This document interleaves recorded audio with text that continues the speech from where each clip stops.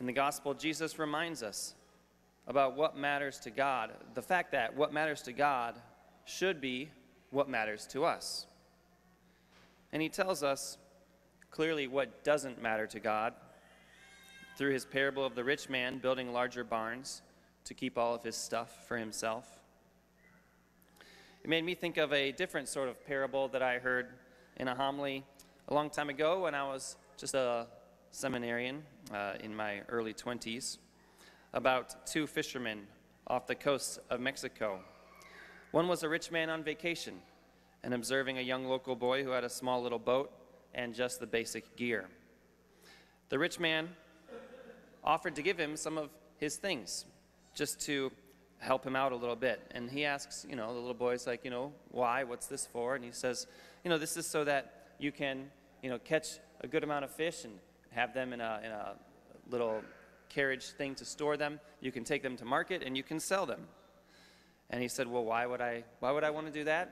He said, well, that way you'd be able to make enough money and eventually get a larger boat. And he said, okay, what's the point of that? Well, then you can get a whole team of people with you and make lots of money selling fish all the time. Well, what's the point of that? You can get more boats, and you can even start your own small little business and have a living. Well, why would I do that? So, well, if you did that well enough, you would make enough money and you could retire. And why would I do that? And he says, well, you'd be able to come out here whenever you want and you can fish all the time. And he holds up his fishing pole and he says, too late, I found a shortcut. I already figured out how to do that. This is a way of sort of dismissing the value and importance of work and providing for your family, the good things that can do.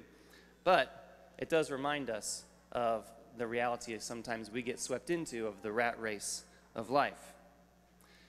When we die and go to heaven, a lot of what we do is going to look pretty silly. Not just our games, where we sort of build card houses that collapse and fall down, or move little shaped pieces on a grid, playing chess or checkers, or sweating ourselves to saturation, chasing after a ball and trying to get it into some kind of goal against others. Or even more crazy, being a spectator to these things and allowing feelings of disgust or anger or even rage well up within us towards opposing athletes or even towards fans. Many of our fights with our loved ones, we will be able to look back at sometimes even after just a week or a month or a year, but especially in heaven, we will look back and think, why did we let ourselves get so worked up about that? Why did we fight so much about something so small?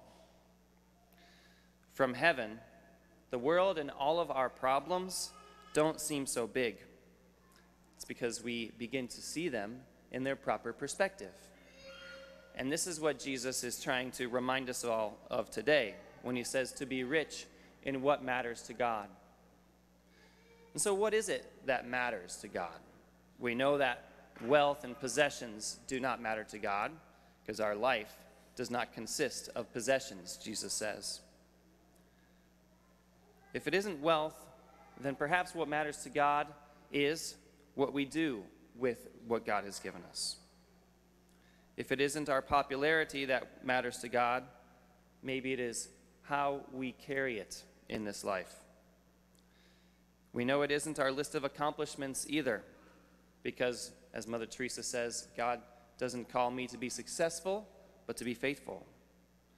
And so perhaps what matters to God is who we attribute our accomplishments to.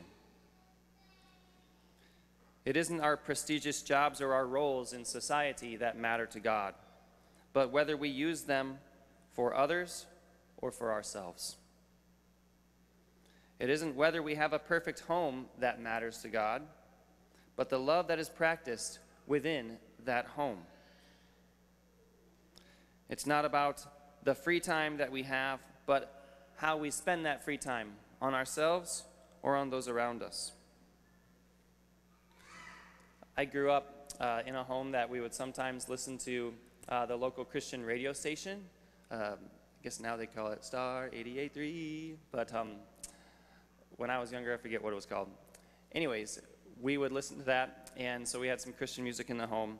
And I remember this rather cheesy song by Ray Boltz titled Thank You, which the way it was written just like forces you to cry, you know, like those songs that do that, kind of like they're cheating or something. But it was a beautiful message. It talked about this man coming to heaven and various people coming up to him and saying, thank you. So that's the title of the song, Thank You. And they're describing about how this one thing was going on in their life, in this situation, and because of what this person did, their life was changed, and they're now in heaven because of what this man did. And so he's got a stream of people coming up and telling him, thank you. Now that, brothers and sisters, is being rich in what matters to God. Spending our life in such a way that not only helps us to get to heaven, but helps others to get to heaven.